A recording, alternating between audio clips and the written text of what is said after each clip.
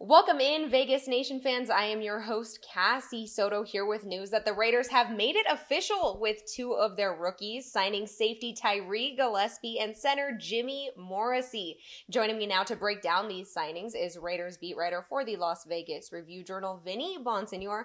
Vinny, with things now with the rookies being signed and things getting back to quote-unquote normal here in Las Vegas, we know that the Raiders have entered their second phase of OTAs. Does it seem now that things are finally rocking and rolling, that the train is moving to get this team back on track?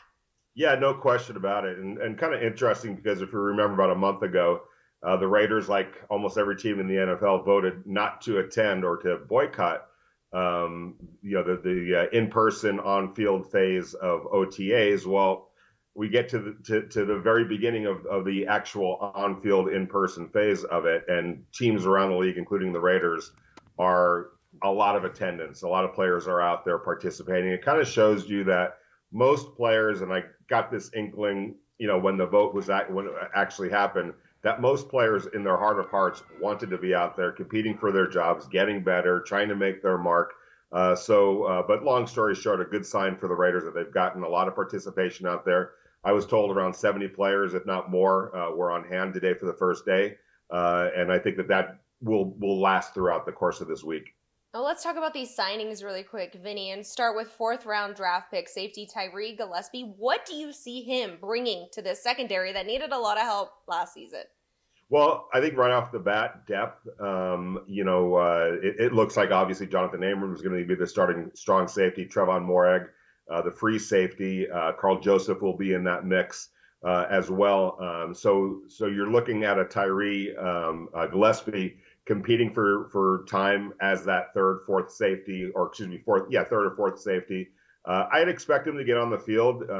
Gus Bradley has a history of playing young safeties early on in their careers. So if he could show anything in OTAs and training camp that he can be a playmaker, they'll figure out a way to get him onto the field in some packages. Well, how about seventh-round pick center Jimmy Morrissey? Is this a guy that could fill the shoes of Rodney Hudson, Vinny?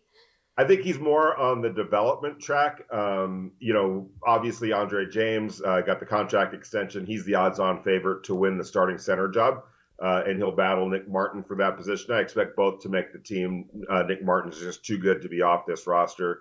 So whether he's playing center or guard, he's going to be in the mix this year. But Nick Martin's only on a contract for 1 year. So long range, there will be an opportunity for Morrissey to develop and to use this, first year probably as a redshirt year, and then be in line for a bigger impact down the road. And that could be sooner rather than later because, as I mentioned, Nick Martin's just on that 1 year deal. We don't know what his status is going to be beyond this season.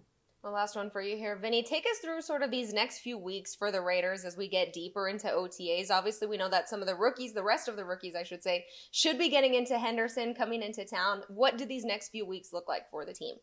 Well, phase two is a week long, and it consists of you still have to do the all virtual team meetings, but there are opportunities now for on-field participation with coaches involved. However, offense is separated from defense, so there's no lining up offense against defense and working against each other. So it's a week long where guys are getting onto the field with their coaches to work on actual football activity. Next week, May 24th, starts a 3-week phase 3 where there's actual team meetings, in-person team meetings. There'll probably be some virtual type stuff as well. But the NFL is now allowing for people to be in the building for team meetings, number one. And number two, the on-field aspect of it will include 11-on-11, 7-on-7s. No hitting, obviously. That doesn't happen until training camp. But there will be work between the offense and defense in various settings. So it looks more and more like an actual practice. And then beyond that is the mandatory mini camp, which we'll see if it even gets to that point. Sometimes coaches feel good enough about the work that was done on the OTAs, they just go ahead and cancel the mini camp. So we'll see where that's headed. But starting next week, actually starting this week, we're actually starting to see some real football. We're getting back to it, Vinny. Thank you so much. And you're, of course, bringing us all the latest and greatest at vegasnation.com. So keep up the great work, Vinny. Thanks so much for taking some time today. All right, Cassie. Thank you. Once again, head on over to vegasnation.com for all of your latest Raiders content. For Vinny Bonsignor, I'm Cassie Soto. Thanks so much for watching.